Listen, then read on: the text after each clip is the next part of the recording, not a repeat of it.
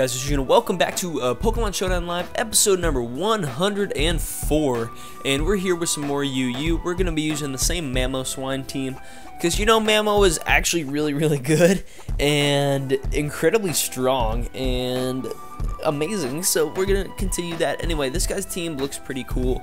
Looks like some sort of baton pass shenanigans, as Lucario just loaded in. Your boy was late.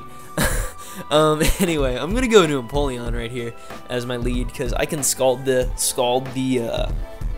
Azelf turn 1, and it actually hits with moderate power, which is always great. And I can bluff the defog and deter him from setting up screens, maybe. We'll see, because I could very easily see his team being screens. I could imagine this being like Rain Dance, this being nice, the 2 KO and the burn, easy. The question is, do I get Rocks Up? I'm actually gonna get Rocks Up right here, because if I can limit Shandy switch-ins, that's beautiful. Anyway, I'd imagine this Rain Dance pert, Spec Shandy, SD Lucario, Calm Mind, Espeon, and Rock Polish Tyrantrum. Or DD, either one, because both those sets are viable. But he ends up revealing the T-Bolt, which is really unfortunate, as he ends up being Life Orb. So your boy would have gotten 2 KO'd had he not died to Life Orb and Burn. The Azelf, that is. So this puts me in a pretty good position, I think, because Empoleon wasn't really doing much for me anyway this game. Sure, like it was taking a head smash, but you know, we're one step closer to Scarf Shao basically coming in and getting a kill. He goes into Luke right here, which is fine. I'm just gonna go straight away for a Scald because I don't want him setting up an SD in my face, and which I could see him doing, to be honest. Actually, he just goes for the CC, so it ends up working out for me, because I'm just going straight out into Crobat and clicking U-turn, because I feel like he's not going to want to stay in here, considering his stab, both of his stabs are not very effective. So yeah, I'm just clicking U-turn right here. I'd imagine we'll see Tyrantrum, in which case I'm just going straight back out into, or straight out into Shao rather. Or I could go out into Mamo, depending on the base speed of Tyrantrum, which hits 265. So no matter what, I will outspeed this thing. So I'm going straight out into Mamo, because Mamo should theoretically get a kill right here. The only issue is that it leaves me a little more wide open to Pert, which, you know, I kind of want to run Freeze Dry on this, but it's not worth it, to be honest. So yeah, once Showdown decides to get it together, we can just, yeah, we're out into Mamo now. Easy. So Rockhead, I'd imagine he's Banded or DD. So I really hope he's not Scarf, because this is a huge problem if you Scarf. Although he does have a couple of other viable Scarfers, as well as the potential for like Rain Dance Pert. So don't really think he needs. The thing is, I just end up critting Pert, like it would have 2 KO'd anyway, and he was Rain Dance. So Mamoswine is out here just destroying people right now. He goes out into his Lucario, which you know is fine. I'm just gonna go straight out into Crobat, hoping he doesn't SD in my face. Although I don't think he'll do that though, because I could theoretically just EQ here and basically win, because I speed tie with Shandy as he ends up SDing. To each his own. Really don't feel like that was the play at all, but I'm just clicking Brave Bird because I don't think he'll be able to knock me out with a +1 E speed. Well, like clearly he'll be able to knock Crobat out, but I mean Mence, because Mence is a very good mon. Kind of tempted to do DD right here, but I can't play around with threats, so consequently I will not be able to. Although it's looking like Mence could clean up as well. We're gonna go ahead and start the timer because this is just getting kind of ridiculous. Anyway, it's looking like Mence can clean up as well, because that'll die to EQ, Outrage. So anyway, we come in, we get the attack drop with Intimidate. Yeah, you know, it's whatever. It's basically just gonna minimize the E-speed damage, which still does so much. Oh my god. So Lucario is clearly a problem to this team, and I may actually run a Black Sludge on Crobat, because having survivability is nice, so that I'm not forced to give away momentum by clicking Roost. Anyway, we'll see what he decides to go out into right here. Ends up being Espeon. This is clearly his best play. I'm just clicking DD on the off chance they like Calm Minds or sets up a light screen or a reflect or whatever, because it would be nice to try to outpace some stuff. So he just ends up knocking me out with the Psyshock. We don't know what item he is though, so I'm kind of tempted to say he specs. either way, Shao is my best play. I do believe, because unless he's max physical defense, which I don't think he is considering how fast he is, then I can knock him out with the knockoff, and I can knock that out with the knockoff, and things are looking up. If he goes out in a Tyrantrum, I'm going to sack Entei, because I can't risk him being Scarf and being okay. That made zero sense at all. Let me try to rephrase this. So if I knock him out with the knockoff right here, and he goes out in a Tyrantrum, I'm sacking Entei. As he just goes out in a Shandy and sacks it to the knockoff. So you know that is fine. He was Scarf, so now now Memo actually has kind of free reign, and I'm assuming he specs Espeon. Goes out in a Tyrantrum. So sorry, I'm gonna have to do it to you, Entei, but can't really risk just straight losing. So you know how it is. You put in a decent amount of work last game, but yeah, you're dying to a head smash. So I'm just gonna go on to Mamo, and I believe I can get away with clicking Life Orb Ice Shard right here, just because I don't want to risk him being scarfed. So that is what I'm gonna do, and I'd imagine he's just gonna sack this either way. Actually, is EQ my best play? No. Yeah, EQ was by far my best play. Sick. I may actually lose this game now, because what I should have done is click EQ, and actually no, Ice Shard was the best play, because in the scenario that this thing is Scarf, then I get damage on it to where I can knock it out with a knockoff, although it makes zero sense for it to be Scarfed because he had another Scarfer. But you know, I guess it is how it is. We're gonna go ahead and pause until he makes a move, and we'll be right back. Anyway, okay, so ended up knocking out Tyrantrum. He was banded, so let's hope this knockoff kills. And let's hope he's not like Colbur. Anyway, I ended up knocking him out. Crit did not matter. He's Sash, so that's great. We're gonna go ahead and grab another one. I do believe. What's my rank? 1499. We're creeping closer back to 1500 because I tilted really bad. But anyway, yeah, we're gonna go ahead and pause it till we get one because no filler time allowed. Alrighty, we're back, and this guy's team is threatening because this pretty much gets a kill because Empoleon won't take hits as well because it is offensive. But I'm just leading with, I'm going to go ahead and lead with Mienshao right here because it can get a free U-turn off on something or knock off depending on what he leads with. If he leads with Snorlax for whatever reason, I am knocking off, not knock-offing, either one, I don't know. Because I feel like the switch to Shandy would be pretty obvious there.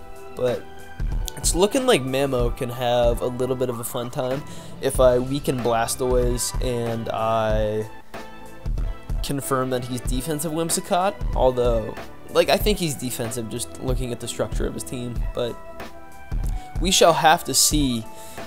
Either people are not making moves on Showdown today, or things are just all sorts of messed up with the lag, and I'm not quite sure which one it is. Actually, is Crobat a better lead for me? We're just, yeah, there it is. There we go. Nah, Crobat was definitely not a better lead for me. I'm going straight away for the U-turn, just because I can't risk knocking off a Crook and losing Mienshao, as opposed to being able to risk like a return from Snorlax or whatever. So I'm just going straight away for the U-turn. If he goes out in a Shandy, he goes out in a Shandy, and you know, we live. Also, Mence is looking like it can have a little bit of a field day because it does have Iron Tail, assuming it hits, to beat Whimsicott. Yeah, Iron Tail is a really cool move on Mence, especially Hone Claws Mence, because, you know, fantastic, as he does go into Shandy. Unfortunate. Anyway, I'm probably just going to go out to Empoleon right here because I can get up my rocks, and that's very helpful.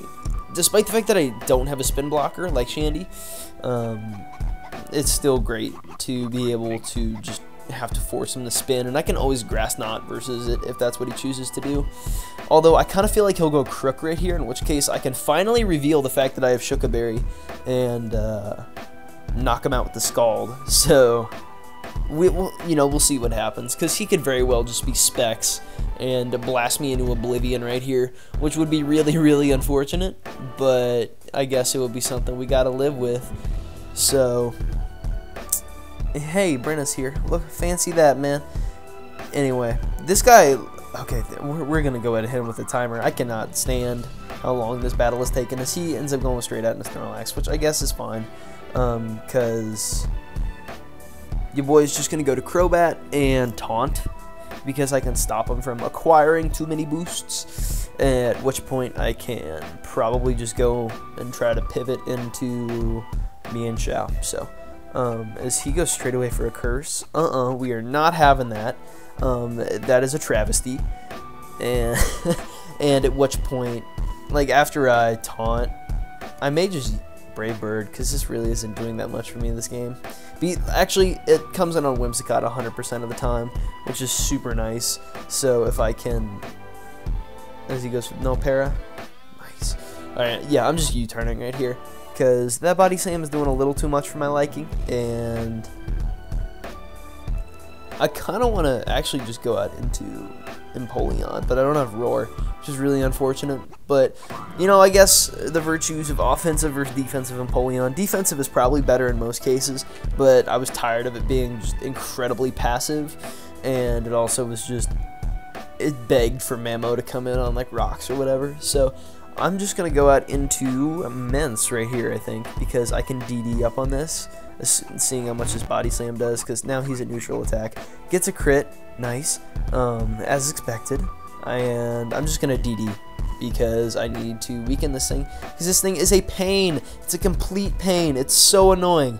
Let's see, he got a crit, 60, 40. Yeah, like, I should live, theoretically, even though that was kind of bullshit, but it's okay.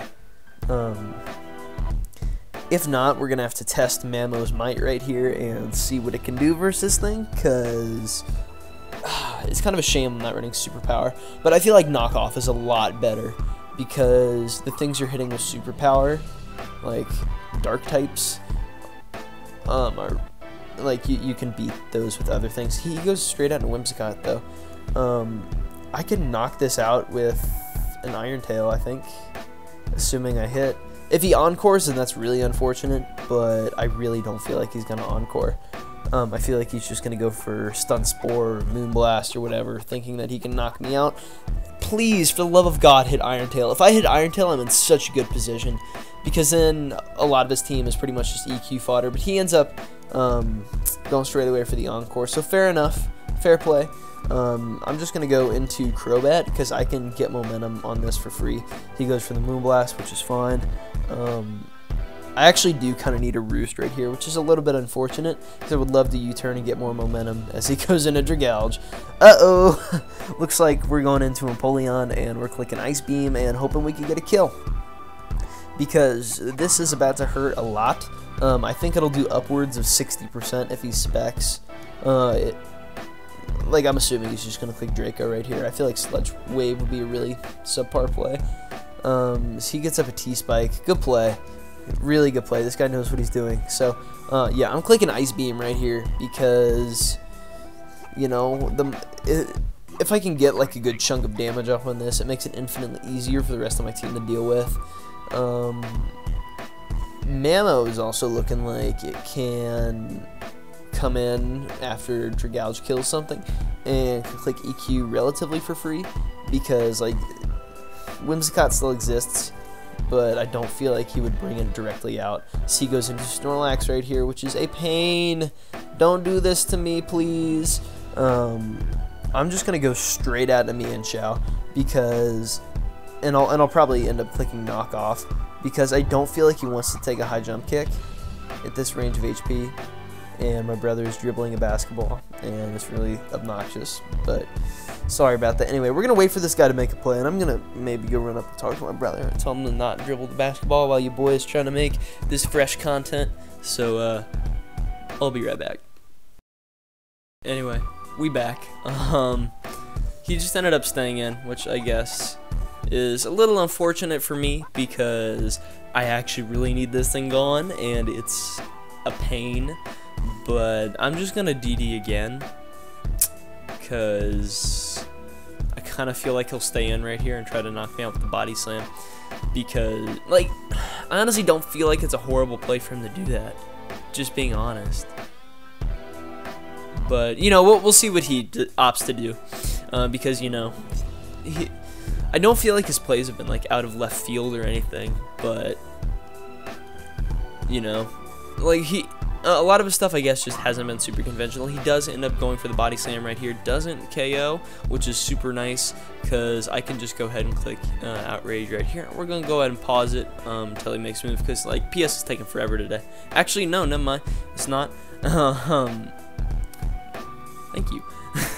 Anyway, I do weaken Snorlax, which is really nice, and just means I can kind of go into Mamo right here. So, wait, hold up, guys. Sorry, something just popped up. Alright, I'm back. Right here, I'm just going to go and click EQ, because it is my best play, and Mamo can get a kill right quick. He does go into his Blastoise, but I feel like this is getting to it KO'd. Definitely getting to it KO'd. Goodbye. I am Mamo, destroyer of tears. So, God, I love Mamo. It's gonna suck when it gets banned, because, like, I honestly do think it'll get banned. Because, you know, like, this thing is confirmed for not switching, indeed. I feel like his best play right here is just to sack this Blastoise, because as cool as it is to have for him, like, yeah, he just megas to show it off. He did do a good job of wearing down Mamo with that T-Spike, but he's in a really bad position right here. Okay, so I think I have his team about figured out. Like, we know he's Curslax, he's Black Glasses Crook, he's Black Sludge Dragalge, we've already seen that. He's Scarf Shandy, and he's Defensive Whimsicott. So I feel like how I'm going to win is getting rid of Shandy somehow. We'll figure it out. And then subsequently winning with Entei, because Entei can start spamming Sacred Fire, and the combination of Entei plus Mamo should just bring home the game. He goes down to Whimsicott right here, which is 100% fine, because your boy does have a Crobat just chilling right here. And if he does go into Dragalge, like if he U-turns out right here, which would be a really good play, I'm just going to click Brave Bird. He ends up seeding right here, so yeah, he's definitely this like bullshit defensive set, but he can't sub up on me, which is great because I am Infiltrator, and I will go through his subs. I really hope he subs up right here, because that would be really nice. He goes for the Stun Spore, misses, unfortunate, but he doesn't even die. What is this? Yeah, we're just clicking Brave Bird, but actually I can maybe win with Mamo if I get rid of Crook. He goes into Crook right here, which is fine because we're just Brave Bird. Now I'm gonna go for the U-turn because I can come in with this again and go for the Roost if I do get it in on like -2 Dragalge, or if I get a free switch in versus Whimsicott, which is very nice. So, you know, we'll see what he decides to do right here. I'm really assuming he's just going to try to get his rocks up, but either way, I don't think it's going to be an issue for me. We're going to go and pause it, and never mind, we are not going to pause it. We get off a good little chunk right there. Please don't knock, please don't knock, please don't knock. Gets up his rocks, easy. So now I can just go straight away for the Scald and knock him out, revealing the innovation that is Shuca and Polion. I honestly think Shuca is a really fun set because it allows you to beat stuff like Crook 1v1, and always very nice on that front. If he does go out into Whimsicott, I don't mind being encored into arguably the best move in the game. And then Shandy will not switch in. Dragalge, I actually kind of beat Dragalge 1v1. Not like beat it because like I'm gonna take 90%, but he goes into Whimsicott right here. If I do get the burn, I think this will be a KO. Nice! There it is! There it is! So if we're gonna go ahead and see what he goes into right here, and we'll be right back. Weird play, I think, because your boy is just getting another kill with Scald unless he's the world's fastest Snorlax. So maybe he's just sacking this to maybe see what item I am or whatever. But I don't know, kind of a weird play, I think. But now that Whimsicott is out of the way, it makes it a lot easier for Mamo just to come in and click Earthquake. Also makes it a little easier on... It makes it a lot easier on Empoleon. I feel like I'm going to have to use my sack with Crobat very wisely. I feel like it's going to be to scout what Mon he goes into, or what move he goes for with Shandy. But anyway, once I get this out of the way... Ah, the Shuca! Chewed! Yeah, we end up knocking it out with the Scald right there. So that's very, very nice for me. Beautiful. We'll see what he goes into, though. I would assume he goes into Shandy right here. We're going into Crobat either way to hopefully chew this hit. Well, obviously not chew this hit, but just to see what he goes for. If he goes for the Fire Blast, then, like, I actually don't know what item he is. That's the issue. Goes for the Energy Ball. It's easy! This is so nice. Oh my gosh. Shoutouts. Yeah, I can just click Stone Edge right here, I think, and hopefully get a kill. Because if I hit both my Stone Edges, then that dies for sure. Then he's forced to come in and click Shadow Ball, meaning I'm fairly certain Mamo can take one, hit him with a Life Orb Ice Shard, and do the deed. I'm almost 100% sure he's Scarfed, so I'm like factoring that out of it. Anyway, we're going for Stone Edge. If he sacks this, I straight up win. If this hits, please for the love of God hit. Thank you. Got him. Yes, yes, we are indeed hopefully bringing this one home. I'm fairly certain Scarf Shadow Ball will kill Empoleon from 33%. Anyway, we're clicking Stone Edge again just in case he can't kill this. Come on. Nice! We are faster, he specs, so that is a very, very good game. It was the 3-0, but it was really a lot closer than that. But anyway, if you guys did enjoy, please make sure to leave a like, because it really does help show support for the stuff that I'm doing here on the channel. Also, make sure to answer today's commento question of the video. What should we do for this one? That's actually a good question. We're going to go ahead and go with what is one mon that often finds its way onto your guys' teams. For UU, which is like probably my home tier, I guess, it's Crobat. Like, Crobat is just such a splashable mon. It's so great. Anyway, with that, I urge you guys to subscribe if you guys are enjoying the constant content. And with that, I'll catch you on the flip-flop.